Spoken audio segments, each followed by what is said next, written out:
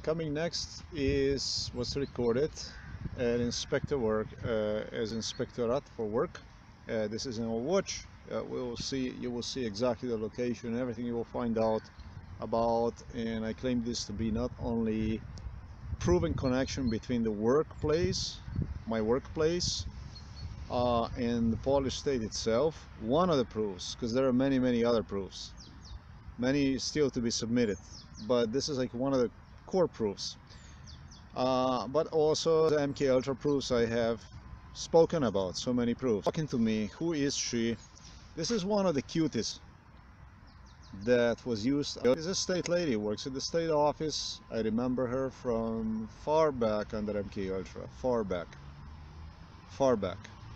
I have recognized a security officer. I have recognized a gentleman, which you're about to hear in English.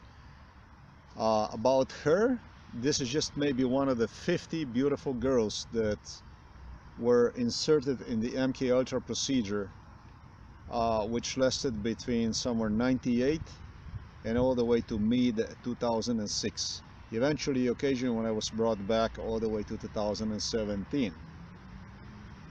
So this was just one. You think I would forget someone that I have fallen for under Mkultra? I have fallen for this girl too. There were many girls they have proposed, like they introduce them like this one is interested in you, Sebastian, this one is interested in you. Now Mkultra procedure itself requires individual to have a brain retarded. It's a lobotomy process. It's a temporary, not permanent, but lobotomy process, meaning that drugs that are used to retard your mind process. And so that way the people get the feedback about what they think is your reality. Most of the time this was not my reality. Most of the time this was just the outcome of the abuse, of the torture, of the sleep deprivation. There was a lot of sleep deprivation that agitated me a lot of times, that I reacted back truly whenever they would repeatedly, I knew that was BS, and you would get agitated, but it was desired outcome. It's not that they would be like sensitive to that issue, that it would be something bad me or something like that. It's what parties oftentimes wanted to get as an outcome. So they could say that I am the one, that how I behave and stuff like that. They always used blame and shame, guilty issue. Very bad stuff. They have even involved few people that they have ripped them apart, Polish people, so they could suggest, hey, look what you have done, basically. Or, you're not the one this have happened to. Donald Trump actually brought even some Americans that he destroyed right here in Poland. A guy from Wisconsin, I'm not gonna forget him. He was destroyed right here. You're gonna hear her, this girl, very much remember her. You will hear her saying also that she was in Slovenia in 2000 and I don't know what she says, 16 I think. Now the truth is she was in Slovenia in 2017. There also is a possibility that she was in 2016, so she could be used, so it could be option that it could be used, well, you know, but she was after all in 2016. Well, what happened in 2017? I was in a Belarus, hijacked from Belarus, brought to Poland for more Mkultra, where Poles claim to have agreement with Russians. In other words, that all the torture that was done here to me in Poland by the Russians, there was tremendously a lot of torture, like abuse like you would not believe, and even intimidation in front of the business owners right here in Zgierz. So everything that was done here to me in the past, they have made an agreement with them that is not going to come out ever. So the stuff that police suggested, how they caught them and all that stuff, the stuff that I have gone through, the stuff all of a sudden became like, forget about. We're gonna help you out, come forward with it, but forget about those issues. 2016, 2017 important because in company where I work presently, a whole set of people came out gesturing me they were in Slovenia. And you're not talking about Slovenia, you're talking about a specific location which I have not asked her about, but this was the case. She confirmed she was in the Alps. Well, they all went to the place known as Bovec. So I'm pretty sure that you would ask her, well, I don't know how the state is going to have influence on her, but this was the location where a lot of people from this company in 2017 congregated right there in 2017 in this Bovec in the Alps. I was brought there, and I'm not going to go into details. It was hysterical stuff that I was faced with, but it's the stuff that I actually don't mind. I only wish something like this could really happen. It would come out. I would want. These people helped me out in this company. There is absolutely no doubt about it. The owners of this company helped me out in respect to reminded me of what went on here in the Poland throughout the years. I have managed to recognize and obtain proofs about the people from Ukraine. Not anywhere even in vicinity of Ukraine, but basically on the other side of Ukraine. As far as Russia, I have recognized their parents. I remember their homes, how they look like. I give the description of the homes on the inside and outside. All kinds of stuff for which I got positive confirmations from the co-workers in this company, in Lex, in Zgierz. And so the lady, for what she did for me, this inspector at this office, very beautiful girl that I was very much interested in. I should not even be saying this, but okay, I'm saying this. Why not? It was many other girls that they were used, and well, every time I got punished a little bit for expressing my feelings for any of them, and sometimes in a big way. Helped me out big time, giving me this kind of information. Parallel to my recognizing security officer, which was there already, I can tell you this man is there already, not 10 years like I said. She doesn't say this, but this gentleman has got to be there. If it's now 2019, this guy's got to be over there for sure. He was there in 2008. So there you have that. And then what I did is I also recognized a gentleman who worked in Ireland. I believe that this gentleman had something to do with, he mentioned something about the government, that he was working something for the government services. Well, I already have explained. This goes way to Miami, so this is yet one of the most powerful stuff that can confirm the existence of Mkultra. This is one of the most important people, this gentleman, this very gentleman. The value of this gentleman is almost like a priceless one. I have already explained that in 96, 97, in Miami, at the Workforce Innovation Center, people came from Italy, France, British, Germans, Scandinavians. It was situated. It was located along the Biscayne Boulevard. Inside of that building also was a portion of the building where the CIA was, Central Intelligence Agency. They had portion of the building. I believe it's a possibility, one of the floors they have in their own hands. The people who also were present on that location in 96, 97 were also Russians, and also Ukrainian people started to appear in 97, something like this, 96, 97. Other people also appeared. All the people from Eastern Europe, also from Western Europe, they started to appear at that place. They have, in 96, one of the first people that entered in my life in the United States were Afrikaners, AWB, children of the failed apartheid.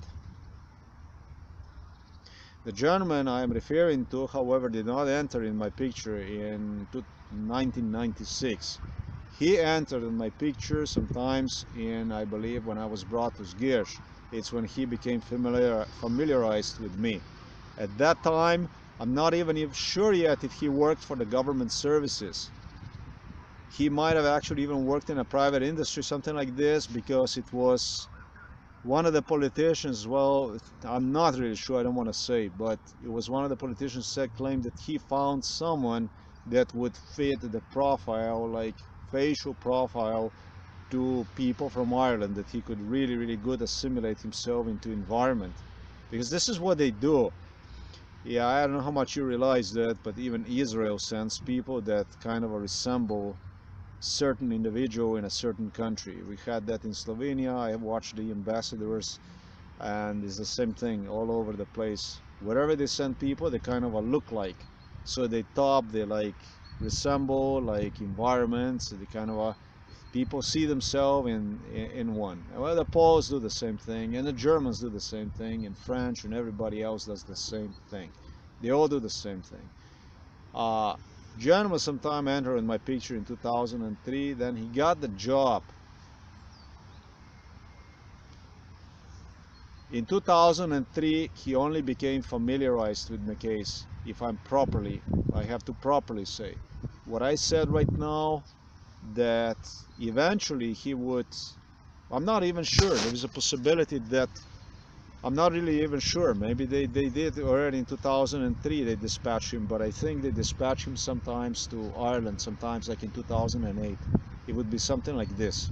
And what he would do is, he would work along other people, Irish workforce services, let's say, but don't worry, in Ireland too, there are British, there are Italian, there are French, all other people that watch basically what really is going on. It's like, maybe I want to say this, that it could be used like some sort of excuse. Maybe it's like a multicultural environment that basically requires this type of element, but it's a little bit more than that. It's government cooperation really on the highest level. And so Poles did have their people in the game, and this gentleman was one of them. So this is like extremely important MK Ultra proof. It does not apply only to the Poland. It goes beyond, it goes all the way to Miami, the stuff I have talked about. Look, I know the people, I can point out the people who worked in Miami. I can tell you that when I was in, let's say, in Sweden, in a Göteborg, there is a Finnish lady at State Employment Agency. She was the one who worked in Miami, but she never said that to me. But she did work in Miami. And it was a whole set of people that worked in Miami that I have recognized, that I can go to Göteborg, or I can go to Bergen or Oslo, and I can point out the people which worked. Unfortunately, I didn't do there what I'm doing here right now, because I could have way more proofs about the stuff I'm talking about than what I have right now. I could go and prove the statement about 96 Miami, 97, 98, 99, 2000, the Workforce Innovation Agency in Miami downtown. These are all the people later on I have met. I have met them Americans in Minneapolis. I have met them afterwards in Bellingham, which is north of the Seattle, and so on. Okay, why would these people? Why would these people? Whatever I would. Why would these people work in Miami? And I would keep encountering them throughout my life, wherever I would go. Okay, so this was a route of life that was very much designated, the whole thing. So that much about this stuff. And then what else is important here to mention? The mall. I did go to the mall right next to, not too far from this office. Just confirm my presence over there in the past. And in that mall, I met the lady that worked over there almost from beginning of that mall. In fact, she dated Ukrainian gentleman. And God knows, she was actually first one of the ladies that I have even expressed the feelings for. And then she started to play with me that she doesn't like me because I don't like the Ukrainian people, and now that she's just gonna have to go with the Ukrainian guy and stuff like this. Folks, just disappointing stories for me throughout the process. There was a lots of stuff involved in this MK Ultra. There was sex that went on. I have seen private parts of the ladies too, and all kinds of stuff they flashed, and you know, all kinds of stuff. This is MK Ultra. You're talking about at least maybe 50 girls. Girl here, you're gonna hear the lady, the state worker, not. not like this. This is a very classy lady. But the truth is truth. I just have to tell the whole thing as it is. In this mall, I can tell you all about what was there, um, what have changed. On the ground floor, there are some changes, um, and whatever remained, and who was there, and so on. This is the type of description I don't even want to go because it's a little bit sensitive for a very special person. Person of my interests. Hopefully hers too. I have no idea what goes on, but that is a beautiful person, and that's something I'm not gonna get into. It's located very close to university. That probably gives some people clue about who. Um, I remember that area on in and out. I can go around and I can do quite some interesting information I can give out. I'm not gonna give out any more stuff. Go around and talk about what I know. If somebody doubts, maybe eventually they should ask me, right? What exactly? This supposedly was the first time now that I was in this part of the in this place. When it comes to glasses, you're not going to hear this portion of the video. I have identified the gentleman, the seller, the wholesaler from Zdunska Vola. I remember the gentleman, I remember his house, and I remember he had one prior to the business which he is located at now.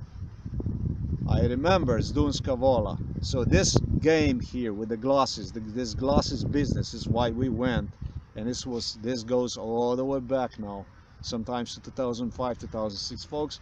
This is not a joke, the kind of stuff I'm talking about. I eventually have proofs, that suggest not only my presence here, but the stuff I have talked about the physical crippling, literally spine damage, glasses damage, this kind of impairments. This is what I have proofs actually. So this is not a joke, this is a real stuff. Now let's go to the audio recordings and you can hear for yourself the stuff that I have suggested. Most of it you're going to hear in Polish. I'm sorry, but I cannot go and take vacation to go and translate because I gotta post so many other videos in respect to this stuff, more proofs about Mkultra. But you get to hear gentlemen who speaks English about what went on and so on and so on. Okay, so let's go from there. The bottom line is, and it's one of my quotes, I see this promotion, this movie, some kind of a movie by the name Joker or something like this. I don't even know what movie it's all about, but it really looks like an ugly clown, the person that is a main actor of that stuff that is doing his role in this movie. It looks like a really bad looking clown stuff, kind of a really sickening stuff. And this is just how I'm gonna end this video. It's just that at least I don't even watch the stuff like this, and the movie I was prompted with, that they reminded me, I was compelled to watch under Mkultra several times, by the Yuri. That's a KGB from Grotniki, if you remember, who came forward to greet me. No, it's really not so bad when I think about it, that maybe that, but at the time was bad, in circumstances I was. He pulled bad issues out from his pocket for me to deal with. Orange Mechanic.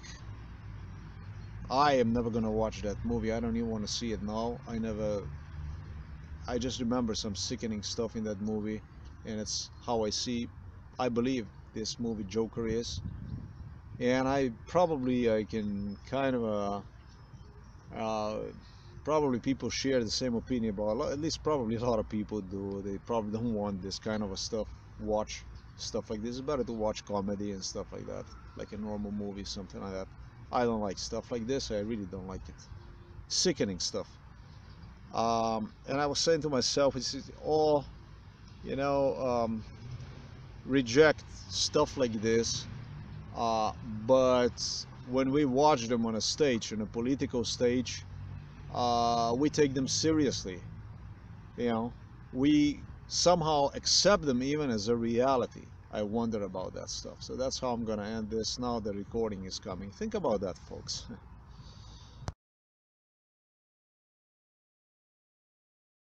In respect to the company, how many people were there in 2016, 2017?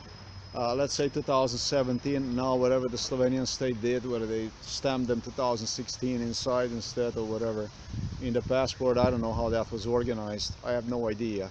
I do remember few people that definitely were in 2017. I remember I was in Bovec in 2017, brought from the Poland to Bovec to Poland, and from there on flown, I believe, back straight to the Belarus. This is where the route went, and whichever way they returned back to Poland.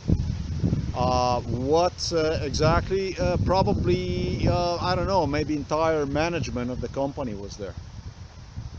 So you're talking about a whole lot of people from this company then, right? You're talking about a lot of people then. I think these people are luck for me, but they are gonna have to come out and give the whole account about the story that went on. I have quite an interesting experience thanks to this workplace. I learned a lot about what it feels like to be subjected under Mkultra, how actually it was the first time that I paid attention to, actually it was one of the times that I paid attention to how I perceive what I see around me, how I notice things, let's say the operations, human movements, what the perception differed from reality. Like under Mkultra, when I was subjected, I remember that everything appeared to me that people are performing so fast and doing such a extremely good job. Like when they would try to, when they hand me the stuff, they order me to do the stuff, certain things, I just couldn't do it under Mkultra. I didn't have a capability to anywhere near to compete. So that means it's like some sort of lobotomy, something that retards your mind. Okay, when in reality it's not a big deal. So stuff like this, it's quite interesting stuff that you learn about what type of means are used to accomplish certain outcomes in an individual, so the process, this kind of process, kind of brainwash can go on. Okay, so let's hear this audio. Okay, here is another proof that I know the gentleman from before. This gentleman, I am gonna tell you what, this gentleman started to suffer from some kind of health-related issues that would have something to do with neural system, something like this, something that became more and more uncontrollable, and that happened sometimes. I remember sometimes maybe in 2008 he started to worsen, basically once he become, because I said that he was involved in this already like since 2003, maybe even earlier, I don't remember exactly, but I can tell you, and we did not spoken about anything about that stuff. Okay, and so you want to doubt me about that I know the people? You know, if you would give me some kind of questionnaire about like private stuff about these people, I'm pretty sure about a lot of them that I could just go and tell you with like 100% precision certain things. And you know, this is one of the things I can tell you, that I remember seeing him, and he was just, I don't remember what it was, but I asked him under Mkultra, I said, what is going on with you? I was concerned seeing him like this, and he told me all about that. He's got something to do with something in neuro, maybe, I don't, spine, I don't think so. It must be something else, like something that I don't know what it is, but it became quite an issue in his life. Okay, so that much about that.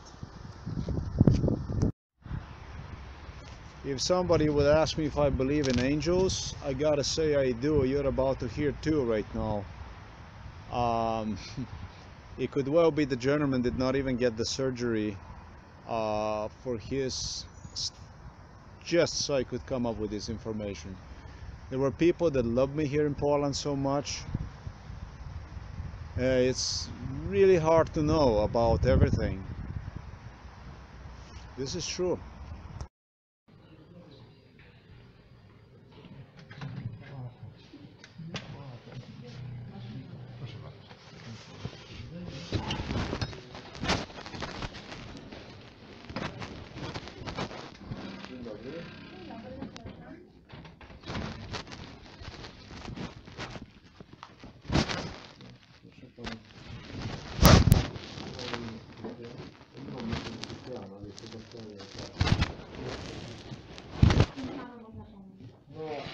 Znaczy co, ja wam wysłałem wam skargę w związku mojego pracodawcy bywszego. No, co się stało, my wysłali, no było telefonsko, no co się stało? Dobrze, czy pan ma odpowiedź od nas jakąś, czy jeszcze nie? Jeszcze nic. Ja rozmawiałem z waszym współpracownikiem. Myślę, ona mi mówiła, ona mi mówiła, czy mogę tu przyjść i rozmawiać z wami, tak. Zrobiła najlepiej. No dobrze, ale niech pan powie, w czym jest problem? Problem o tym, co ja nie znam po polsku. Nie jestem dobrze. Możemy rozmawiać tak, ale na polski tak pisać jeszcze nie. Czy ma pan jakieś dokumenty związane z tym? Mam, tak, wszystko mam. Tu mam umowę do pracy. Jeszcze mam pierwszy numer, co może jest identyfikować. Nie, to nie. No, to jest umowa o pracę. Tak. No przez tego pracodawca ja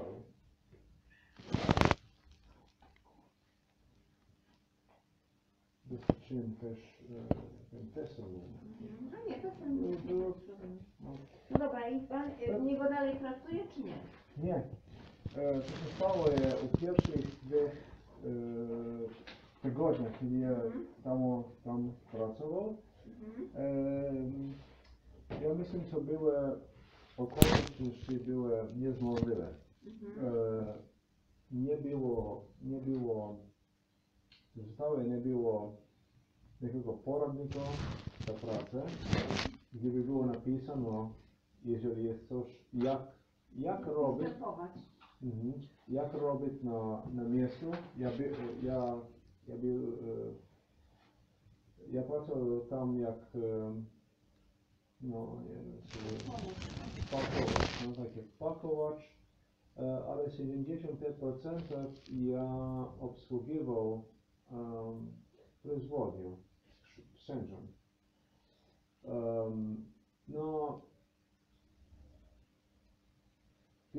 pierwsze co było, ja pracował tak na komputeru, komputer.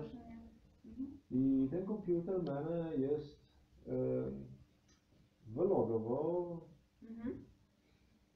To było tak jakieś 4 razy na 15 pudełek wylogował. Może być to było i więcej. Było jest, jak się nazywa, disturbing. Tak, gdy chciał kogoś zmieszać.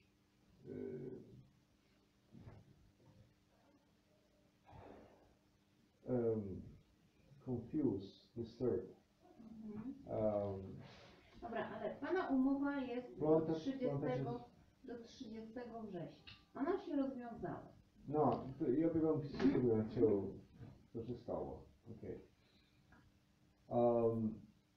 Na dan to było tam między 15 do 20 ton, co ja rozkładał ręcznie. Nie było, co by było to miesięcznie. Było wszystko u kręgosłupu. Nic nie było tak. I nie było coś, miały to poinformowanie o bezpieczności na pracy, tak. Dlatego to mogę mówić wam co, no mówię co, jak paleta nie musi być tak z góry, tak, co musi być na dole, co nie wypała komuś tam na nowie, tak. To wszystko co było. I gdzie jest, you know, emergency exit. Ale nic nie było jak pracować tam. Czy nie było szkolenia stanowiskowego? Nic nie było. Nie było ni poradnika nie było. A za ten poradnik ja miał dużo rozmawiał z moim narzędziem. Ja się dowiadywał tam, to może być jakieś 5 razy, jak ja proszę sobie był. No bo on tylko miał jeden tak folder był. U tym folderu nie było nic, tam tylko było napisano, co, a były jak orleki były. Jak orleki były. Nie możesz być sfotografować. Było zabronione fotografowanie, nagrywanie, wideo coś. Wszystko było zabronione. Jeszcze kiedy ja bych chciał żeby się sam uczył doma i spróbował jak te kody korzystać z różnych przypadki, te wszędzie i tak. Nie mogłem, nie dozwolili nic. Co by było coś dla poradnika coś? No. Ale tam nie było nic. To był tak folder, tak, gdzie mogłeś ty co chcesz tam. I nic nie było dla jak pracować i tam nie to. Okej. 45 więcej kilogramów pudełka to było pierwszy tydzień. Ja ręcznie rozkładał. Pnąć pudełka tam po 50 kg więcej, po tam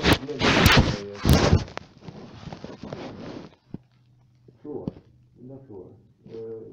Tam, jak mi mówił mój szef, to było przegibania, było to. I składanie wszystkich pudeł za wszystkie. Tam było młodych maców było, ale oni nie mieli tak pudełka. No, było może być 3-4 razy, co oni swoje pudełka dawali tam, ale ja wszystkie pudełka, co jest było od pani, od wszystkich składów, od całe spółki, ja ta pudełka składam.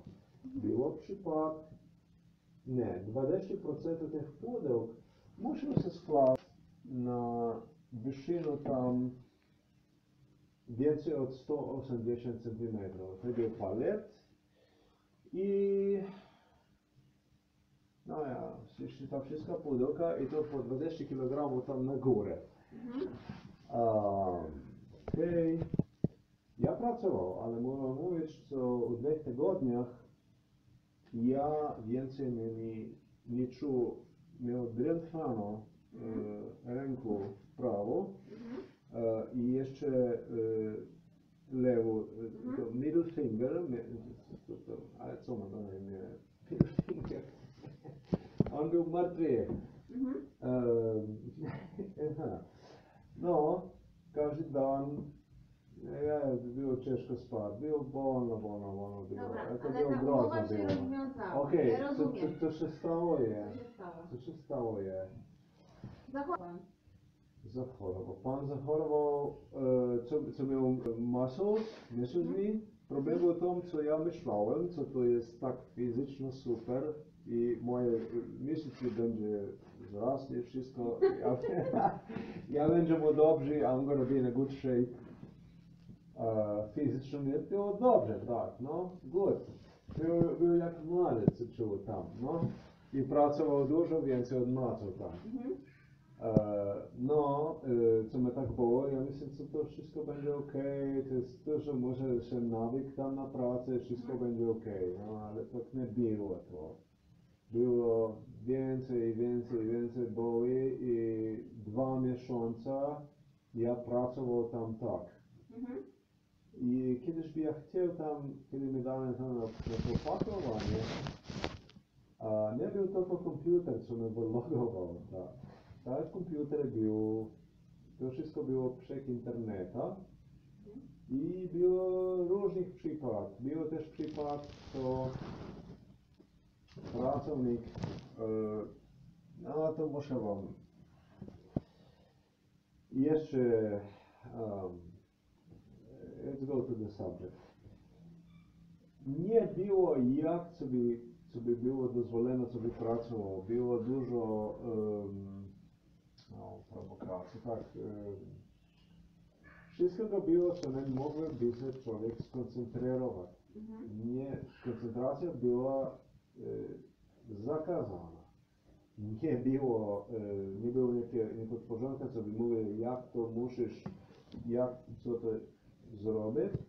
A dzisiaj, co by mogło korzystać swoją logiką, też je było zabraniano. Kiedyś by ja chciał skoncentrować się i zrobić coś tak u porządku, u kolejności.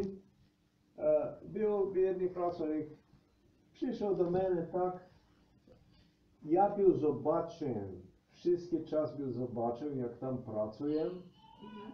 Tam jest kamer, wszystko daje. Był zobaczył, jak pracuję i moment, kiedy ja zaczął pracować u koleju, był pracownik przyszedł i że robił jakieś rzeczy, co nie mogli zrobić. Gdyby była koncentracja, gdyby co się stało, nie było dozwolone. Nie było niemożliwe.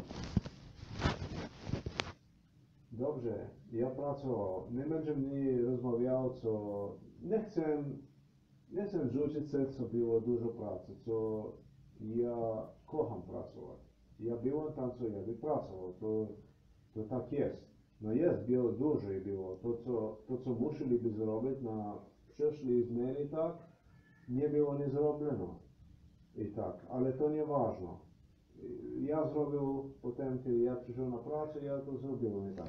Co się stało jest, pracownicy, co byli tam, nie tylko co nie by się demonstrowali, jak musisz korzystać z ta pudełka, to je było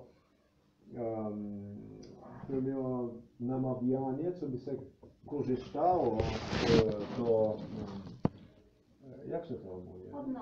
Podnosić. Dziękuję bardzo. Żeby się to podnosić, to nie było jak, co by się zrobił, co by się zrobił problem, to było totalnie namierne wszystko. No dobra, ale pan powie, ja rozumiem, że tam by nie było ani szkolenia, nie wolno było... Nie się nie korzystało, nie było o pierwszym tygodniu, drugi tygodniu ja noc ciągał te wozyki sprzężą, co miały tam po 800, a jedni mówili tam i po 1 tonę, po roczno, po całym tym warehouse i tak. A to było, nie było możliwe, co nie by mogło się zrobić, wypadek, co to nie mogłoby się zrobić, to było niemożliwe. Prosto niemożliwe było, co to nie by się zrobiło. Okej, dobrze. Pracował. Ja jestem tak na pracy, co jestem, jak by to mówił, ja kocham śmiech. Kocham tam kobiety było. I dzisiaj ja myślę, co muszę się pracować bardzo, co muszę się pracować, ale to samo my tą pracą musisz być pozytywny i tak, naśmiechać się i tak, i normalnie pracować. A jeszcze było, jak to diże, attempts, co mi demonstrowali tak, neko tako urażono, angry, współpracę, na przykład, co chciał sortować to szybko, ale nie tak szybko, ale tak, co tak, No, tak.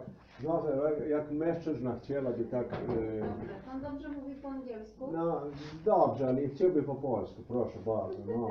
Ja, kocham polski język, kocham go. No dobra, ale pan No. już skończył umowę, ja rozumiem, No tak, że tam tak, tak, były... no ale co... Ale czy kwestia jest tego, że oni nie wydali świadectwa, nie rozliczyli się? No, co się stało Co się je, stało? co się stało je...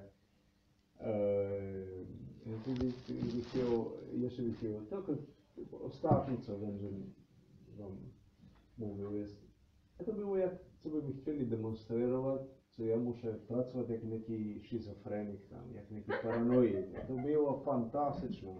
Było jak science fiction. Jak science fiction było. I jeszcze pan mi mówił, nie znam, co ja se śmiecham z żenami i tak. Ale Polacy Nie, nie są tacy. tam pan nie był Polak, ale nieważne, no nieważne, jeżeli by był, nie by był. Co to, ja był jak taki adwokat, co ja nie mogę się tam śmiać i tak, mieć normalne tak odnoszenie, tak. No, ale okej. Po 2 miesiącach i pół był jeden dan, co ja miał tu, co się stało je. To bardzo nie kocham mówić. Było dużo pracy. Ja pracowałem tam. I tam był jeden od moich narzędnych i jedna pani, ona była brygadistka. No i co się stało je, ja pracował, ja tak jak pracował, normalną pracą, ja wszystkie czas ja tak to samo pracuję, ja nie mieniam, co by był rytm, no. Co jeden raz by pracował, drugi nie by pracował, i jeszcze by spał, a nie co chcieli, to tak by było jeszcze. I tak normalna pracował, a tak było całą noc, pracował, no jutro, to nie było pierwszy raz.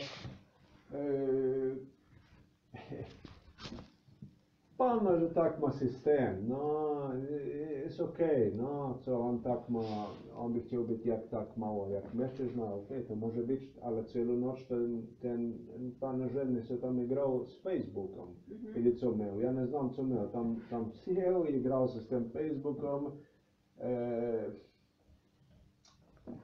Ja pracował, ja szybciej pracował, no i co się stało jutro, co muszę wszystko czyścić, wszystkie maszyny czyścić, a mnie mówili, co jeszcze by chcieli pracować wszędzie by jeszcze by chcieli, no. A co mi trzeba zrobić, co po wszędzie, no. I kiedy ja przyjeżdżam, co nie wszędzie poszedłem, no, za co ty to nie robisz, co ty nie robisz, ja mówię, że nie robię, co tam jest pan, co jest chciał być wszędzie, no. Było je bardzo o wszędzie, co muszę być wszędzie, wszystkie muszą być wszędzie. I ja lecę tu, tam, są wszędzie. To jest priorytet tam na tym SSM, gdzie się pracuje. I on mnie mówi, co mnie uczy, oni nie mówili, co tam nie wszędzie. Okej, ja mówię, nie mnie to mówili. On mnie mówi, ty chodź tam do niego i wypytaj go, jeżeli potrzebuje wszędzie. To nieprawda, że potrzebujesz wszędzie. No ja idę do niego, on mi mówi tak, ja potrzebuję wszędzie, on go wygląda tego narzędnego i nie potrzebuję wszędzie. No dzisiaj potrzebuję wszędzie, no okej, potrzebuję, nie potrzebuję, kłamuje pan. Dobrze, jest okej. Ale pani, co była kierownicą, mi mówiła, co jest? Możemy do kierowniczki. Było jak dzieci, mi mówiła. Znaczy, jak ona też nie była bardzo, nie było, co by robiła bardzo tu noc. Też było tak, między spaniem i między pracą i tak. I dzisiaj tam ja pracowałem całą noc i mi mówi, jeżeli chcemy tam do kierowniczki. Proszę bardzo, za co musimy rozmawiać tak? No, ja się czuł urażony i znacie co, ja jej mówił tak, dzisiaj ja muszę iść do kierowniczki rozmawiać z nią tak. Tak to nie może być. Ja tu pracuję i ja nie mówię, co coś nie pracuję coś. Ale co będzie z mną tak rozmawiał tak, znaczy co, ja za mnie wszystko jest to tak samo. Pracowniki jak kierowniki za mnie osobiście są sami. To są ludzie i musimy drugiego tak szanować, musimy mieć respekt. Jedno jest tak, żartowanie tak, ale drugie jest, jak się to rozmawia. No było grubo rozmawianie z mną. Ja się czuł urażonym. No, ta kierowniczka i no, kierowniczka, brygadistka i ten szef, to bardzo dobrzy ludzie. Ja nie, w ostatnim momentu ja był tam, ja że myślałem co oni, a to oni mnie to demonstrowali jak to będzie to, ja myślałem, dawaj. Ja myślałem, ja sam sobie mówię, wy pierwszy, ale oni nie chcieli. No i potem co oni nie chcieli, ja byłem tam, do kierowniczki ja mówił, proszę bardzo, ja bym chciał rozmawiać z wami, ale przed tym brygadistą i przed tym panem. Ja nie chcę rozmawiać innemu, sobie był za chętny. Ja bym chciał, co tu by było i my by to rozmawiali. Oni co mówili, kierowniczka mi była bardzo zachwalna. Ona nie znała, co było. Tu noc ja pracował bardzo mnogo i to krzyczenie, co było, to było krzyczenie ujutro. Znasz, jeżeli ty nie pracujesz całą noc i potem masz paniku tam u 1 godzinę przed końcem pracy, kiedy się zakończy wszystko, za mnie osobiście taka panika robi, to schizofrenia za mnie osobiście. Jeżeli pracujesz, jesteś tam sobie pracował, nie sobie chciał pieniądze. To jest jedna rzecz. A dzisiaj, jeżeli ty siebie nie możesz kontrolować, kiedy pracujesz i 1 godzinę przed tym, kiedy musisz iść do domu, krzyczysz na drugie, co to nieką paniku tam robi, nieką paranoję, to niedobrze tak. To jest nie tak, jak muszę być, że jednak brygadista jest tak. Wie pan, to jest zakład przemysłowy. Nie. It's not acceptable. It's not acceptable. Krzyczenia nie. Ja rozumiem. To jest, musimy być cywilizowani.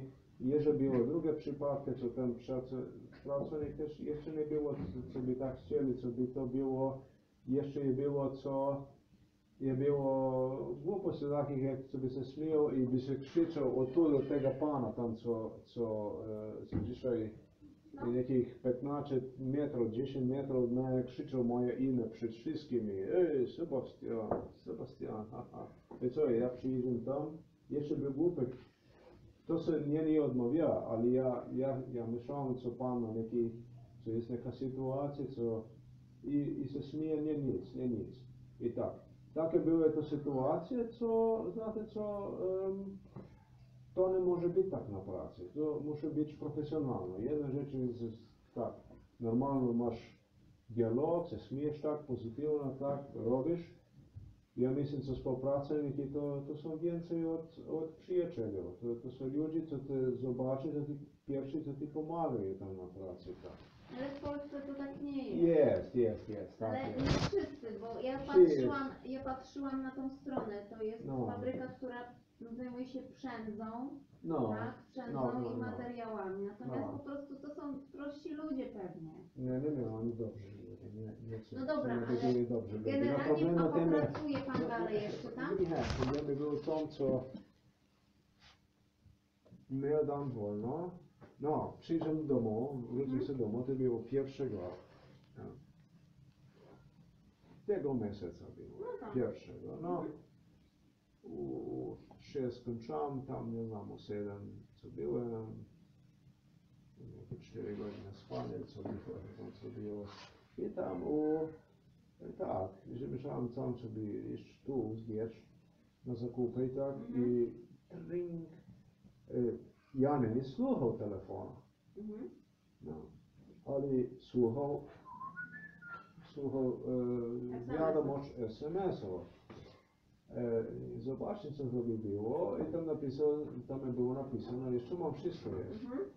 Co ja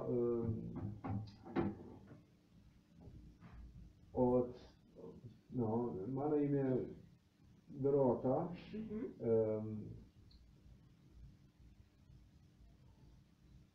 patrzcie, mam kartę,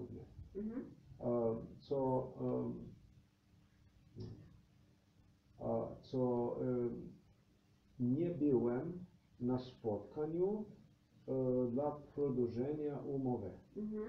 Co ja tam nie byłem, co ja nie odmawiałem telefonskiego połączenia, ja naprawdę nie słuchał. Może było, co ona dzwoniła, ja tego nie słuchał, ale może to było tylko ping, jakieś coś, co nie by słuchał. A trzecia sprawa była od pani, której ja dzisiaj rozmawiał, od tej narzędnej brygadysty, co moje oceny na pracy są niedostateczne. Co ja niedostatecznie pracowałem i tak, co oni nie by chcieli z mną więcej pracuję, musisz wrócić wszystko tam, co masz, i to. No, to był też dan, kiedy ja miał bardzo, bardzo bolno to, co się stało po tych 2 miesiącach i pół, nie było tylko więcej, co by miał na paraliżowaną te ręki tu, też było, co ta ból się przedłużała też dzisiaj, jeszcze jest, nie tylko, ale jeszcze jest u prawą nogą. Okej. So musisz życzyć sobie gotowo i pracy nie będzie i to. Okej. W związku z tym to jestem. No dobrze, Nie jestem słożny z tym, to było kłamanie, nie było, spotkania nie było. Pierwsze spotkanie nie było, ja nie znał za spotkanie, za inne spotkanie. Druga rzecz jest, co telefonie nie słuchał, ale okej, tak. Ale jest kłamstwo. Mało kłamstwo jest. A trzecia jest, co mnie tam dosłownie they crippled me over there. Ja nie znam, jak to będzie skończone się. Dobrze, ale oni z panem nie, znaczy rozumiem, że pan nie poszedł, nie wiedział o informacji ten, że ma pan przedłużyć umowę. Nie, ja nie miałem żadnej informacji o spotkaniu, coś. Umowa się rozwiązała. No tak, no bo była do 30 września. Aha, ja jeszcze do dzisiaj ja nie miał pojęcia, ja to nie zobaczył. Nie zobaczył. Ona się sama rozwiązała, w związku z czym powinien na ten adres domowy przyjść świadectwo i może pan szukać nowej pracy, tak? Ale tam nie było napisane nic, Ale tu jest napisane, że ta umowa jest terminowa, że ona jest od 7 lipca do 30 września, tak? W związku z czym, jeśli 1 października, czyli pan nie był wtedy w pracy, bo z tego co rozumiem, pan zszedł z nocy i poszedł do domu, położył się spać, a potem na zakupy. Dzwoniła ta Dorota, tak? No to generalnie nie podpisał pan nowej umowy, czyli oni powinni przysłać do domu na konto pieniądze i do domu świadectwo. I teraz pan jest bez pracy, tak? Nie rozumiem. Jeszcze raz proszę bardzo, nie rozumiem bardzo dobrze. Oni na dom co? Nie powinni przysłać... Powinni przysłać ili nie powinni? Powinni. Ale oni mieli nie poslali nic. Nic nie było.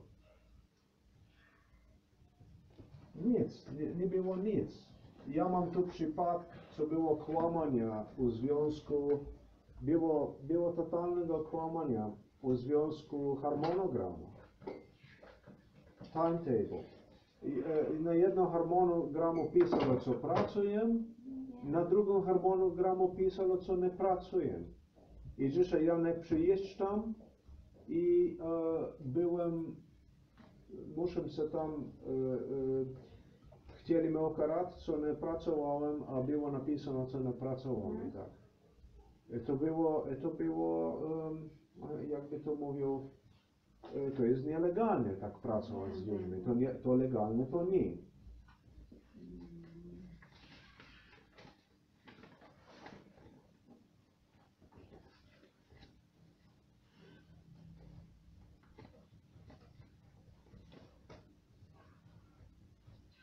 I jeszcze nielegalno, co praca nie by była, czy wszystko nie by było tak, jak musi być, musi być organizowane. Nie może być tak,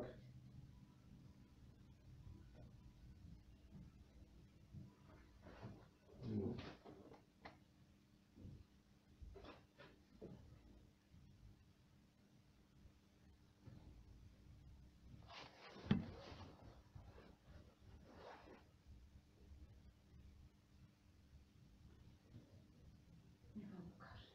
No dobra, ale czy pieniądze pan ma? Dostał pan pieniądze?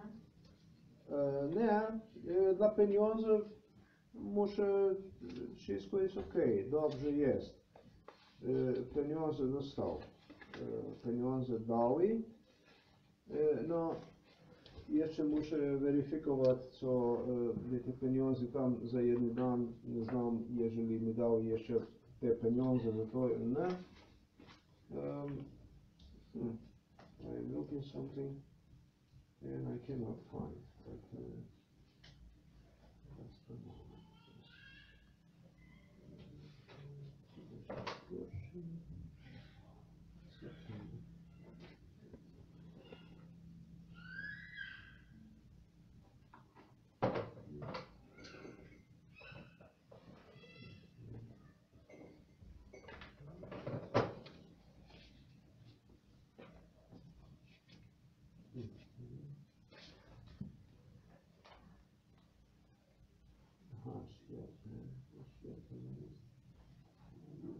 Sierpień, no na przykład było. Sierpień.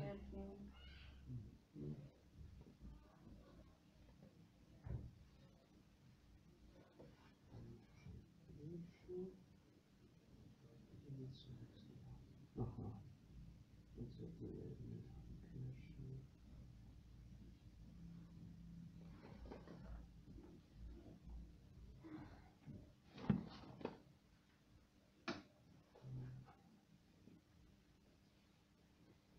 Aha, okej, 17.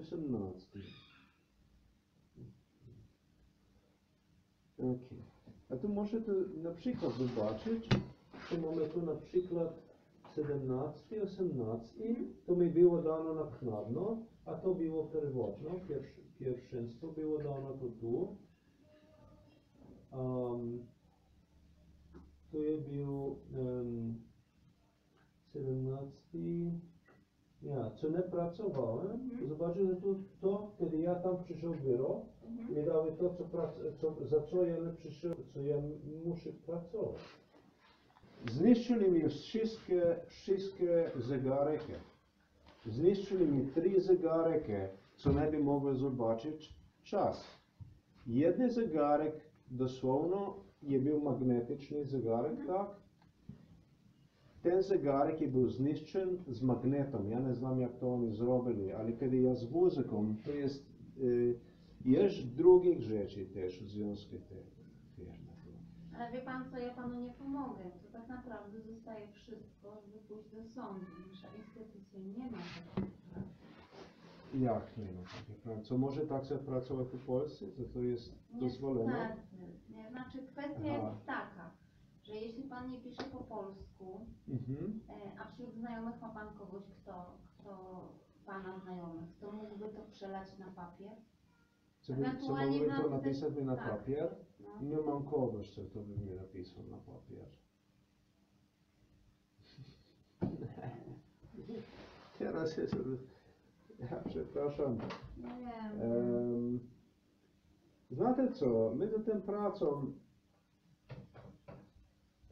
okoliczności były takie, co ja jeszcze był, tak niemożliwe było, co ja szukam mieszkania tam, nie mogłem znaleźć mieszkania za takie ceny, gdzie mogłbym, a znałem za lokalizację, gdzie ja muszę być na następnym mieszkanie, co je było bardzo, bardzo niedobrze mieszkanie, no nie chcemy to. Byłem 3-4 dni, spałem u lasu. Dosłownie u lasu spałem.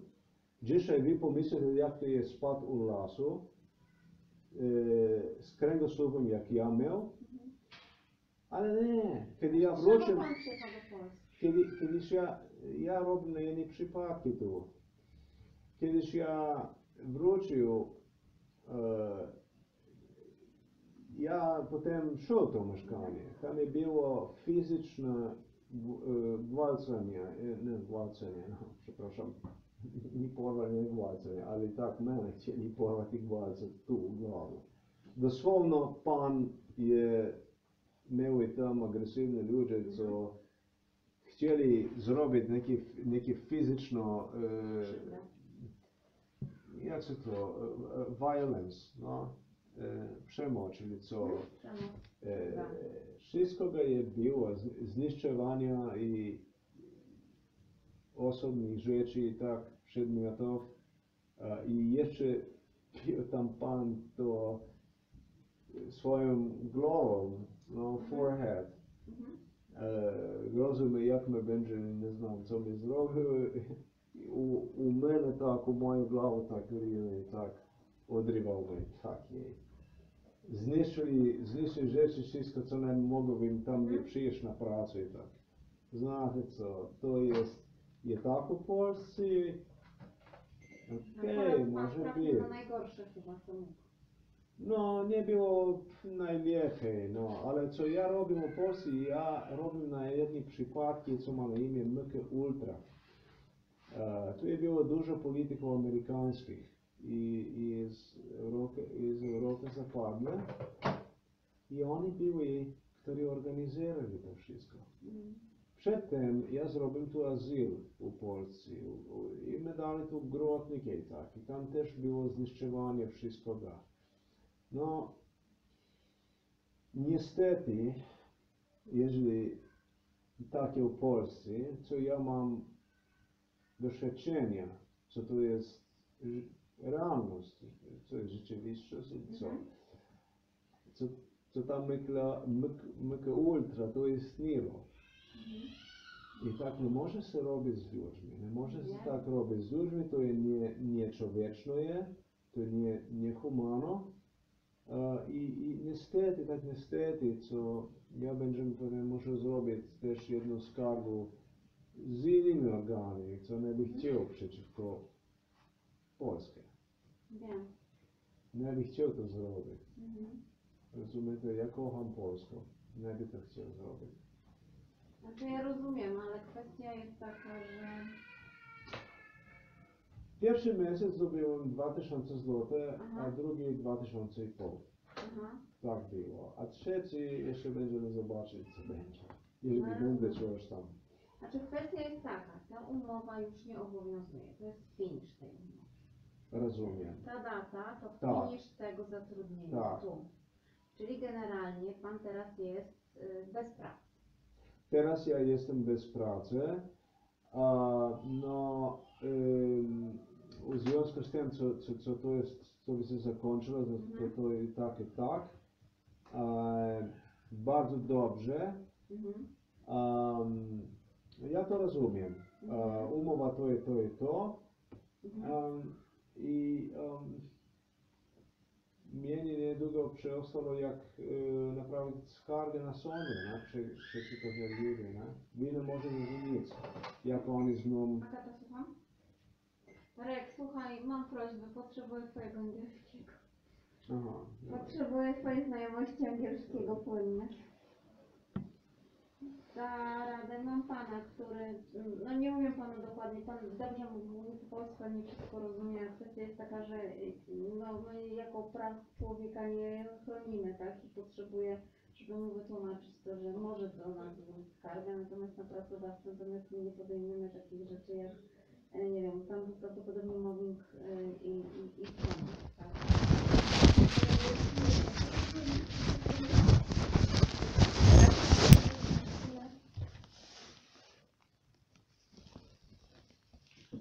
Może nie umie pisać po polsku, nie po polsku nie potrafię.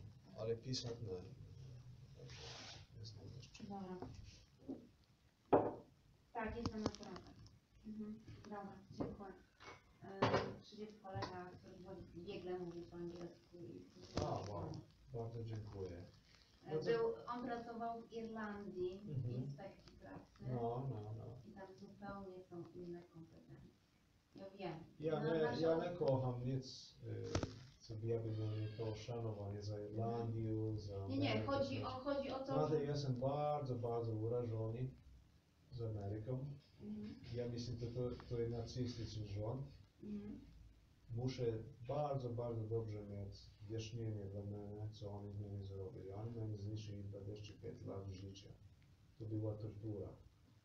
Było tam więcej, tak, było więcej tortury było od Guantanamo.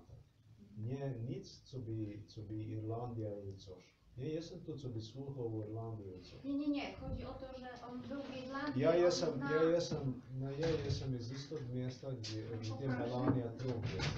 I mam isto lat. Tak. Czy sobie pan pracował? Była się umowa. Była praca, jak spojrzałam sobie na stronę tej instytucji kontraktowego.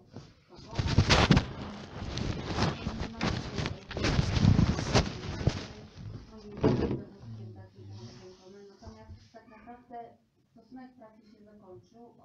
Dzwonili do pana.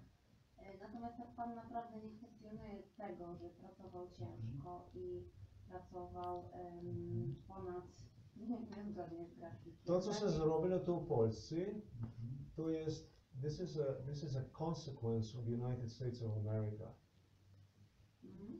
This is a torture of United States of America they did to me in 13 years when I live in United States. I wouldn't be here today, and I wouldn't be doing this kind of job, not even for 1 week, because I knew what can happen doing stuff like this.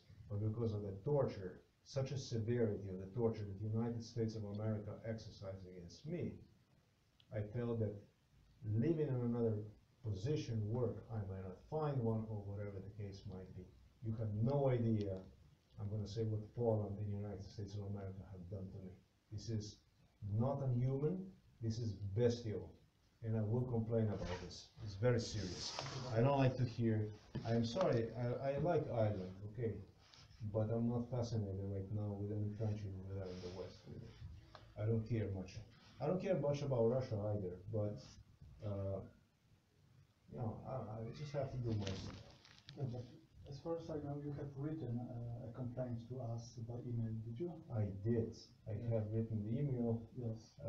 I'm also a journalist. And as far as I know, one of our inspectors is now dealing with your email. He's working on the case. Yeah. But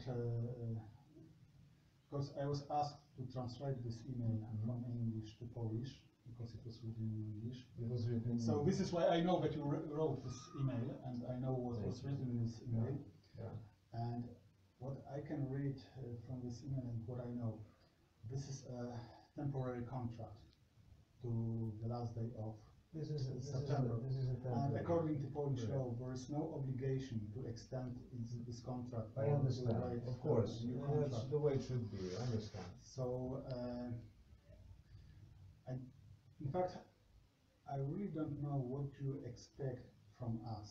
Well, it's just as I have explained the lady, the work procedures were completely incorrect. There was absolutely no instructions on how to properly conduct work, which demanded very heavy lifting. Okay. That actually kind of left me, I hope, temporarily crippled. I hope this is not gonna be forever. I hope that I will get myself together, that I'm not gonna have, paralyzed hands and leg, as the case is right now, right leg. I hope this is not gonna happen. I would lift between 15 to 20 tons of material per day, and it was all other stuff, pull very heavy objects, push very heavy objects on the floor and on the with the forklifters and stuff like this. It was literally done so I would be crippled. Now you have to understand that prior to this, I have spent 1 year almost inside of the Polish immigration system in Grotniki, where absolutely everything was destroyed to me. Telephones, everything personal that was of any value, including socks, underwear, all that stuff was just ripped apart by the people over there. And that those kind of circumstances, then they kind of compelled you to do this kind of crazy stuff that you really shouldn't. You shouldn't probably stay doing like this stuff when you see it. I'm not gonna say that probably not even 3, 4 days when you see something like this, you should just walk away because you know it's not gonna end well. But due to the circumstances I was in, I really could not afford myself, so this is just yet another minus. I am very much afraid for the country that I love so much. Okay. This But one here. You need to be aware that our authority is authority which is responsible for labor law and health and safety. And according to your complaint, you were complaining on It was on the also- issue it was that also- you have been fired. There's No, no it's all complaint was, have been fired. Now you are telling that you falsification. complain about health and safety conditions. So Work if you be so schedule. kind and write down another email and just Yeah. explaining that the Details. real issue is working conditions. The Because working conditions, okay. the only response Yeah. you can receive from us on your initial email is that it's nothing to do with us, that if you are not happy with how I your company understand. dealt with you, you can lodge a case to a To the labor court, to a labor court. But if, But then you have to pay yourself but and if so the on, issue is yeah? health and safety, pushing or lifting heavy loads, it is our issue. It is our issue, but we need to be aware of it. Okay? Well, you can explain him about work schedules, how they have falsificated work schedules and stuff like this. Then they were trying to reprimand me because I would not come to work. And what they would do is they would literally falsificate. Let's say here you have for Serpent, this was what was given to me, but the official one, which is really, really insane, especially, I don't know how much did you pay attention to that? Now, where is that? Yeah, I am here, I'm sorry, they also have destroyed the glasses. So now you are no longer working only like this, but you're working basically half blind. This is a tortura, you know what the torture is, sir? I know what the torture is. Okay, you cannot do stuff like this with the people. As I explained later, I end up sleeping in the forest, and I would come to work and stuff like this. Where is this in the world? This is nothing with Lex compound. I don't think they do this in North Korea or something like this. Okay, look, yes, it does have to do everything with the company. Everything with them. Look, you see this here? 1718. Where is the schedule here that would give me an idea? Why did the schedule ends on 1718? I don't know. I don't know either. But the thing about it is, I asked the supervisors. 1 week I was asking them, this is where the vacation started, and I was keep asking them, everybody had the paper like this, they all had vacation. As a matter of fact, I have video recorded that for everybody was a schedule posted, but in that schedule my name was not on it. I have video recordings about that. And they would not give me this, then I would not come to work here. As you see, I would not come to work because it was my day off. Then they would call me and try to reprimand me, gesturing me with on the new schedule, why didn't you come to work? You see, why didn't you come to work? He says this, come on. What kind of stuff is this, sir? This is your job to regulate workers according to some kind of human ethics we must have in Poland, no? Okay, but if you want us to deal with this, you need to explain what is the real issue. I couldn't read it. The real issue is basically that I cannot go out there and obtain another employment because temporarily, at least, I am crippled. What do you mean? I have What to do you mean recuperate. crippled? I am waking up with like you say, drętwiały in Polish, hands. Did you go to a doctor? No, I did not go Why to not? the doctor. Why not? I did not go to the doctor because I don't know what to do. I came to you for advice to see what you can do for me. If I should go to the doctor or If what you should have I? a health issue, you should go to a doctor.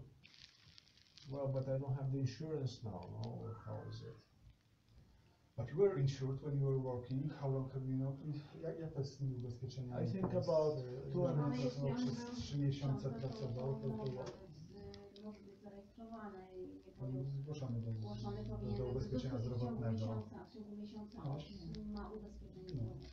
zdrowotne. You're still insured. Even in Poland, even if you stop working, Yeah. but you were insured as a worker when you were working, this insurance is valid for next 30 days. So you can still go to So the I can doctor. still go to the doctor. Yeah.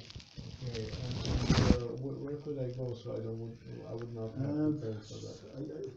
You didn't register with any general practitioner in your area when you were leaving. No, but So where? I think you can go to any general practitioner. Really? And I'm not Yes, gonna have yes. to pay because I don't have the money. I mean, No, this is the you thing. don't have to pay, but you need to have, jacy obcokrajowcy są rozpoznawani w systemie? No, ja mówię na polski, ja rozumiem. PESEL? PESEL ma pan numer. Ja rozumiem. So po you polsku. give your PESEL number to a registration office at a doctor, and they should check with our insurance system that you are on the system, and then they should provide you free of charge consultancy. I see. Okay. Okay, so Pan ma, bo kwestia jest tego, wiesz, nie ma świadectwa, tak? Aha. Bo nie Aha. przesłali tego świadectwa, tak? Yeah, no, the thing is... ale dzisiaj jest 8, mogli wysłać pocztą, w ciągu 7 dni muszą wysłać. Teraz jest 14. Mnie nie dostarczyli nic. Nic, ja nie mam żadnego pojęcia, co by było coś w związku 14 dni przedłużenia teraz jest umowy. tak? czy coś. 7 września naszą nowelizację. 14 dni. Datę zakończenia Okay. stosunku. Did you ask them about your work certificate, świadectwo pracy? Jaki certyfikat? Ja nie mam pojęcia. Ja przetłumaczę świadectwo pracy, bo w języku angielskim coś takiego Nie, ja nie zapytał Potwierdzenie coś. kontraktu, nie wiem. Nie, ja ich nic nie zapytał. Oni mnie mówili, to twoje congratulations, now you work here, you have a contract. Okay. Okay, according to the Polish law, you should receive a letter confirming that you work for them. We call it świadectwo pracy, which is some kind of certificate that you work for that this they work company for for them. a specific period. Aha. But according to the law, they can give you this letter within 14 days since termination of contract. Aha, So they are still within the limit. tak. And they can send this letter by post. So even, let's say, if they send this letter on 14th of October, you can receive it 17th, 24th. Okay, I know Right. it's late, but you can try to go to them directly and ask them about this letter to give you to your hand. You know, but it's called świadectwo pracy. Can you repeat it? Świadectwo pracy. Świadectwo, jak świadomość, świadectwo, no. So it's No, some kind of certificate of ja employment. mówię polski, no. To oni mówią co bardzo dobrze. Ale Yeah, trudno. but you know, to me it's a I little don't bit, agree. it's a little bit I have to difficult. learn more, Okay. I know. Dobra, Tylko kwestia jest tego, że tak, jak pan chce złożyć nawet, wiesz, ale pan już złożył skargę. no ja rozumiem, Aha. tylko kwestia jest tego taka, że większość czasu opowiadał mi o trudnych warunkach pracy Wiem, i tam generalnie on wiem, no rozumiem, w ośrodku w Brodnikach, który jest Tak. likwidowany. Tak, w związku z czym, wiesz, no my, nawet jak pan złoży to świadectwo, no to musi zaczekać, tak, no te 30 dni. To znaczy tak, bo pan tu już napisał skargę mailową, Darek Bończak, do Darka Bończaka to trafiło, przyszedł do mnie, żebym to przeczytał, przetłumaczył mu i tam jest generalnie, ta skarga dotyczy tego, że właśnie pan został źle potraktowany przez to, że coś tam pan miał, jest coś na tym, że miał przyjść do pracy, nie przyszedł, jakieś tam było nieporozumienie, no a potem, że tak powiem, nie została ta umowa o pracę przedłużona, czyli tak jak gdyby z tej skargi wynika, że główny problem, że nie została przedłużona umowa o pracę, przy czym no nie ma obowiązku przedłużania umowy o pracę, prawda? Teraz tutaj pan wskazał, no, że tak powiem, pokazuje te grafiki, które jak gdyby tłumaczą kwestię tego no, nieprzyjścia czy przyjścia do pracy, zmiany grafików, co, że tak powiem, inspektor rzeczywiście bez pójścia do zakładu nie wyjaśnił. Plus pojawił się nowy wątek dotyczący no, przeciążenia pracą ręcznymi pracami transportowymi. No to tego w tamtej skardze na przykład w ogóle już nie było. Nie? A to jest coś, co rzeczywiście, jeżeli taki problem występuje, to trzeba się tym zainteresować. Знаете, co jeszcze było? Tu były wakacje. Meni mówili, idź na wakacje. Będziemy ci dali pieniądze, to idź na wakacje. Ale ja byłem tam nowy, ja nie chciałem nikt skorzystać. A wiecie jak to zakończyło się? Znaczy, no Bardzo nie wiem, czy tam był też ten problem, ale niektóre firmy, wiesz, zamykają się na przykład na 2 tygodnie. No tak, bo to i robią jest przerwę przy urlopową stoju tak było, zwaną. Nie? to było przy stoju, tak? No także wiesz, to też, nie wiem, no... No dobra, No co, bo pan by chciał jeszcze... Życzę mi dalej wakacje. Bo pan by chciał jeszcze, bo ja nie rozumiem, pan by chciał tą skargę swoją uzupełnić, złożyć jeszcze jedną skargę, Tak, czy jak? tak, muszę złożyć tak, jak muszę być. Jeżeli mnie dobrze złożył, jeszcze raz będzie napisał skargę. Jeśli Darek tu ma, no to po co to jest? Tylko w tej skardze nie ma tego wątku dotyczącego BHP, nie? Czyli ręczny czas To może niech pan napisze to po angielsku, no wtedy dołączy się do dodatku. A mi będzie przyrobił wszystko. Nie muszę mówić na jersku. Ja będę tłumaczyć. Zostajmy tu w Polsce. Czy dobre byłoby to do pana takie rozwiązanie, że pan jeszcze jednego maila napisał i uzupełnił tą swoją poprzednią skargę? No ja będę napisał na pewno. To niech pan napisze, jeśli ma pan te, bo pan chyba, nie wiem, umowę... Ale znacie co było? No, dzisiaj ja pamiętam co było. Ja chciałbym napisać wam jeszcze wszystko tak, nie znam co, ale tam u tej waszej elektronicznej strony nie było dostateczno, tam jest tylko 2500 znaków jest. No, pamiętam to. Ale tak. można załączyć załącznik, attachment. Aha, jest możliwość. So you can write a separate letter. Jak to jest? Okay. Przyroczne jest. Proszę zaczekać. Jak widzi pan, ja też używam. Ja nie zobaczę. Ja też. I czasem są za słabe. Czasem są za słabe, ale stronę internetową można powiększyć na szczęście z reguły. Ctrl plus. Wtedy się powiększa. My Ctrl plus is already going into big plus. Is already far in a budget. Może pan, ma pan telefon jakiś taki, który robi też zdjęcia? Smartfona? Ma jakieś stare, tak teraz dobra, ale to może pan albo zeskanować, albo zrobić zdjęcia i może pan to jako załączniki też pozałączać. Może ja pan będę to napisać, profesjonalnie napisał, ja No znam dobrze. jak napisać No to wszystko. Jestem dziennikarzem też i tak. No to Dobra, a w takim razie jaki jest status teraz pana w Polsce? Jest jakoś co on przyjechał? A nie wiem jaki jest, o to się nie pytałem jaki jest pana status. No bo wiesz, generalnie Tak. jeśli teraz, jeśli pan ma już Ja byłam... numer PESEL, Ja. czyli zostaje pan na jakiś czas, tak? Czy ma pozwolenie? Znaczy czy ma teraz pan może kartę szukać, uchodźcy, jaki jest pana status w Polsce? Nic. Pana status w Polsce. Może to i było najpiękniejsze wszystko. Były tam masakrerano u grobnikach jedno lato. Wszystko by zniszczyli wszystko. I jeszcze upotrzebili broń energetyczną. I było, kiedyś by było, kiedy mi głowa eksplodowała tam. To była gra, co ty nie możesz skryć nic. Było takie pozycje, co nie możesz tam spać i ten panie tam zniszczowali przed mną to, śmiali się tak. To było niemożliwe było. Jedno lato było tak. No a po jednym lato ja tam zrobiłem 2 razy tu u Polsce da azil. Po jednom latu ja dobijem jedno pismo i tam bilo napisano co jesam iz Europskog obywatelstwa, tak i tak, ne znam co i Polska to ne može zaprositi se za azil. Ja byłem tam u Warszawie i pan mi dosłowno mówił, co ja mi wyjaśnił, co ja nie mogę tu mieć. Ja uprzejmie nie dowiadywał, I did not ask him for a political asylum from Poland, but what he claimed was international protection, which is completely out of this world. So basically, he suggested that I did not even apply for the political asylum in Poland, which is like, I don't know anymore how you would even, obviously they try to disturb, you know, with issues like this. Why would you come to Poland and apply for political asylum if not to apply for political asylum?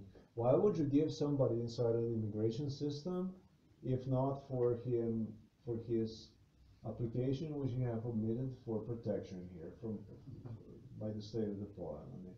I mean, look, this is so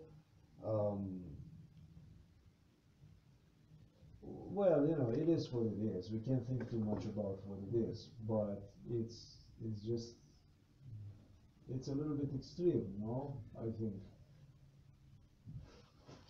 I did apply for the political asylum in Poland. I did not apply for the international protection. You know. But maybe it's combined. I was thinking it is combined. Nah? I mean, how am I now gonna know? How am I supposed to know if it's combined or not? Come on. I wanted the political protection from Poland. Nah? And if you have international protection, that's a little bit better too. Nah? Ale ma pan coś w rodzaju karty pobytu w Polsce, czy coś takiego? Nie, ja jestem z Słowenii. Słowenia to jest państwo europejskie. I pan jest obywatelem Słowenii, tak? Tak, Słowenia chyba jest w Unii Europejskiej w tej chwili.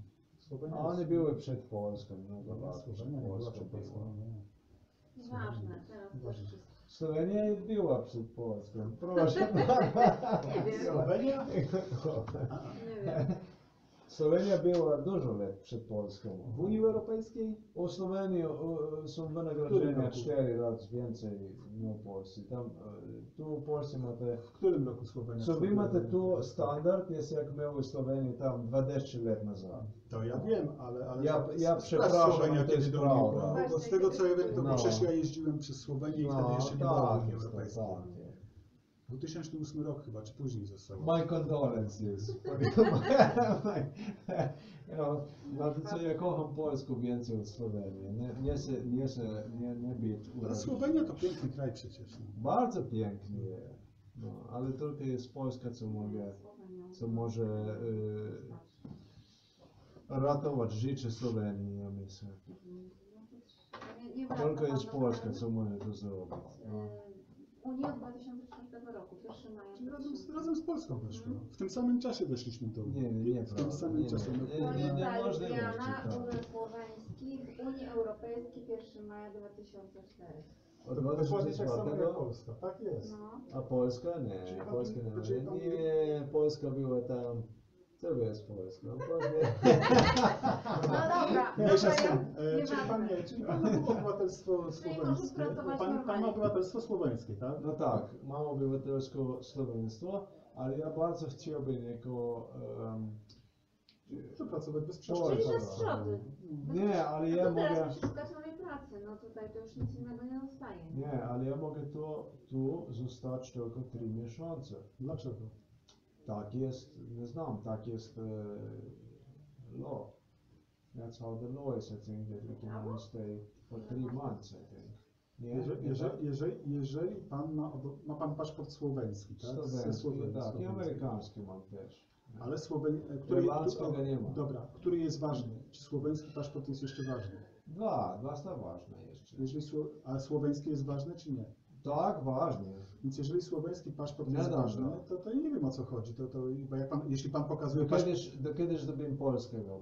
Jeśli pan pokazuje paszport amerykański, to rzeczywiście tam pewnie tylko 3 miesiące. A jeżeli pan pokazuje paszport słoweński, to Słowenia jest członkiem Unii Europejskiej i ma pan jako obywatel Słowenii, ma pan pełne prawo, że tak powiem, być tutaj dłużej. No chyba, że jest coś, o czym ja nie wiem. Myślę, że jest takie uzasadnienie, głupie uzasadnienie, co my tylko możemy być maksymalną, myślę, że jest 3 miesiące, jeżeli nie pracujemy, tak. To jako obywatel amerykański, ale jako słoweński. Irlandzki też ma pan paszport? Nie, ja powiedziałam, że ty byłeś w Irlandii, więc dobrze byłeś w A angielskim. to jest Irlandii. Nie, pan mówi o Irlandii, dlatego się pytam po prostu. Myślałem, że pan mówi o Irlandii. Nie żarty, ja lubię dowcip, żart. Joke. I love the joke. This is a love. No to jeśli pan korzysta z amerykańskiego, no tak, rzeczywiście on się tak jak...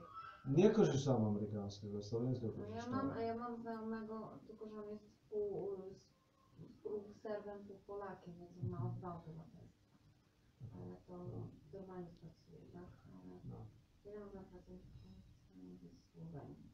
No nie mam się zobaczyć. Ale jak będę miał dzisiaj, ja myślałem, jak będę miał dzisiaj przeżył to bez możliwości, co mogłbym znaleźć jakieś fizyczne prace. Dzisiaj jestem w takiej sytuacji, co jest problematyczna sytuacja, ja myślę. Nie znam, co będzie w związku z szukaniem nowej pracy. Co my zrobimy dzisiaj? Jeśli nie zamierzasz powiedzieć, to jest Słowenii, to w drugą stronę. No. Rzeczywiście my tam możemy tylko 3 miesiące, więc może, ale nie. Gdzie możecie? U Słowenii? Słowenii. Tylko 3 miesiące możecie być tam? No ja wam mówię, ja też tu 3 miesiące. Może nie są w grupie Schengen? No ale to nie ma znaczenia. Przecież Irlandia, Wielka Brytania też nie są w grupie Ale Schengen. jeśli pan przyjechał zawarunkowej, no pan teraz wydany PESEL, no to generalnie te czynności, jakie związane z tym zostały podjęte, tak? Bo przy PESEL-u się nie daje takich. Nie wiem, ja też nie znam tych przepisów. Dobrze, czyli umawiamy się, pan dopisuje to. Proszę zaczekać. No niestety, Jasne, ale po prostu mamy pytanie, ponieważ jest bardzo długa kolejka z tego co... przyjmę wszystkich. Przyjmę wszystkich, tak. Dobrze, dziękujemy. Dobra, powiedzi pan, następne osoby czekają. Dobra, czyli pan Pisze pan, dopisuje. co tam jeszcze panu leży na sercu, co jeszcze, czym by się chciał pan, żeby inspektor pracy się zajął. To proszę w tym piśmie jeszcze napisać. Napisać tam W tym drugim mailu.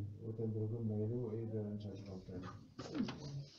Czyli mówię, jeżeli się pan nie zmieści w te 2,5 tysiąca znaków, to można załącznik załączyć. Można napisać. Nie wiedziałam, że może 2,5 tysiąca znaków na stronie. Ja też nie wiem, nie piszę skarg do inspekcji pracy. Ja też. Jeszcze nie pisałem skargi do inspekcji pracy, może muszę spróbować. Dobra, Dobrze, ja... to dziękuję panu, również powodzenia życzę.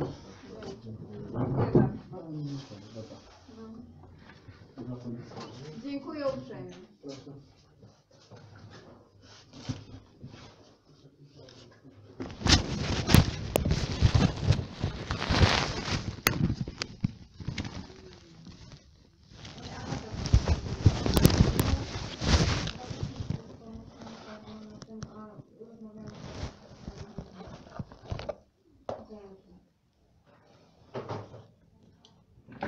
Napiszę to, a kolega przetłumaczy i zajmą się tą sprawą. Rozumiem. Ale teraz trzeba szukać pracy. Jak dostanie pan tam świadectwo, jak przyślą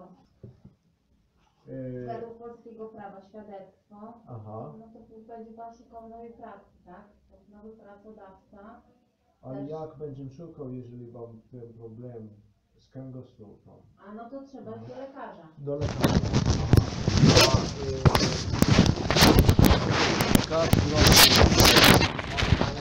Badania i potem co ja zrobię? Co muszę ja zrobić, jeśli chcę jakieś badanie, gdzie jest, przepraszam, dziękuję. A co muszę ja zrobić? No zrobi pan badanie, może pan lekarstwo będzie brał, może leki pomogą, tak? No ale jak będzie pan żył, tak? No ja panu... Jakie prace będzie szukał i tak? No, to jest problem. Znaczy kwestia jest taka, że można się zarejestrować w Powiatowym Urzędzie Pracy, tak? I będzie pan miał ubezpieczenie A jednocześnie będzie pan miał jakieś pieniądze, tak? Aha, To się rozumiem. nazywa Powiatowy Urząd Pracy. Aha. Ale oni tobie nie dają pieniądze, tak? Dają pieniądze. Nie, Ale pomagają szukać pracy. I pomagają szukać pracy. No, to by było super. Zaraz szukam. Pierwsze do lekarza, co mogę to zrobić, to badania. I potem rejestrować się, или pierwsze rejestrować się i potem do lekarza. Pierw do lekarza. Pierwsze do lekarza. Ale to w Zgierzu. U Zgierzu, co nie będzie wrócić się tu jeszcze raz u Łódź, tak, to jest logiczne. I tam jeszcze jest Urząd Pracy, to też znam, gdzie to Urząd Pracy jest, byłem tam. I oni potem da mnie wszystkie zlecenia, co muszę zrobić, tak. Rozumiem. Dobrze. Jasno. No. Tutaj napisałam Powiatowy Urząd Pracy w Zgierzu. Ale pan tam był, tak? To jest ulica Barona, znam. Okay. Byłem tam. Na ulicy Barona byłem tam. Pierwszy raz u lata 2002.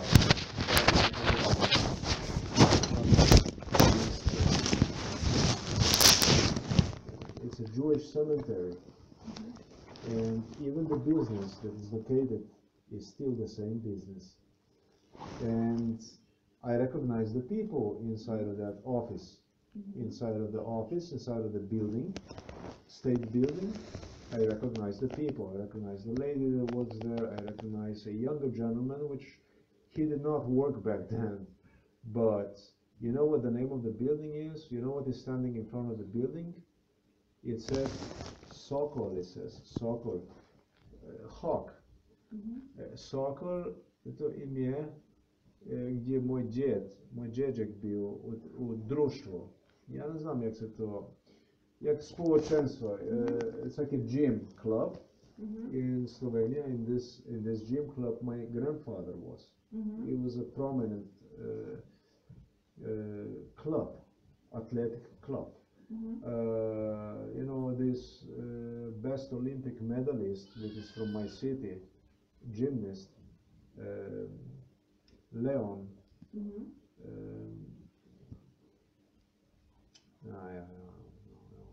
Leon, I have to give a little time. He was alive until I don't know how old he was when he died, and he was still doing all kinds of stuff. He was in that. He also was in this member of this. I better go. That is the name, and I will not forget my father also was here in Poland. He was impressed. He wanted to know why is it the name? Why is this in front of this building Sokol? He wanted to know when they came from Novo so they wanted to know why. I remember everything. I remember what was there. Not good things happened. They put graffitis and they divided the society and stuff like that. I am very glad to be here today. I love Zgierz. I love it. I love Zgierz. Very beautiful. Mam nadzieję, że będzie lepiej. Ja też bym chciał, co będzie lepiej. Gorzej nie może być. Słowenii? Przepraszam. Nie może pan wrócić do kraju? Jeżeli może. No znam, ja nie bym chciał wrócić tam. A tam jest cieplej. Nie, tam jest zimno tu. Ja, tam jest zimno, tam Alpy są, Alpy. Piękne. Piękne. Aha. Były tam, nie? Były? Aha, jest. A kiedyś były tam, co było lata? 3 lata temu. 3 lata temu. Było dużo, tam jest Lex było ich. A były tam u tych, co jest, Alpach były. Je tak? No wszystkie tam były. Jeszcze mój szef był tam. Były szef, Mariusz. No ja kocham to, znaczy co ja ich kocham wszystkie. Nie co by było Ale w to. Polsce jest zimno, ludzie są smutni. Naprawdę, każdego to jest. Aha, Nie lubią się śmiać. Byśmy chcieli wrócić u Słowenii. Każdy pracodawca Zobaczymy. ma taką A. możliwość, że jeżeli nie chce sam współpracować, a ten Ja, czas się ja mam duże skargi przeciwko Słowenii, nie będzie dobrze. A w Europarlamencie? Też, no, też. teraz w styczniu minęło. Tego Nie, teraz. Słowenia, ja myślę, to nie mój kraj. No i teraz będzie mógł pan pojechać do Stanów. Przepraszam. W Polsce teraz już nie trzeba będzie mieć wizy do Stanów, więc będzie można pojechać. Polaки mogę pojechać do Stanów bez wizy? Ja? Aha, no to jest dobrze. w styczniu pani mówi, tak? Dobrze za... I to będą 3 lata, prawda? To mamy 36 Dobrze. miesięcy. Dobrze. Można zapowiedzieć, że dobrze, jest dobrze. Okay. Bardzo dziękuję wam. Do widzenia. See you later. I see you later. Thank you. A ten pan, co jest tu? Inspektor. Pan inspektor, ten co tam Ochroniarz? ochroniarz, ta też tu jest dużo lat. Ja? Ile lat on tu pracuje? 10? Chyba tak. Minimalno. Ja? Dziękuję, do widzenia. Do widzenia. Znaczy w kontekście roku. Następny. Bardzo dziękuję. Do widzenia. Do widzenia.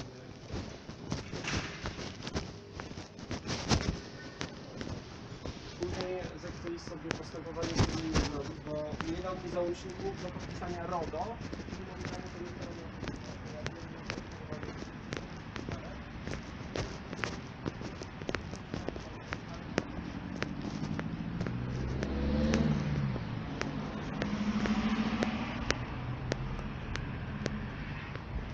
This was recorded on the 8th of October 2019. That's right.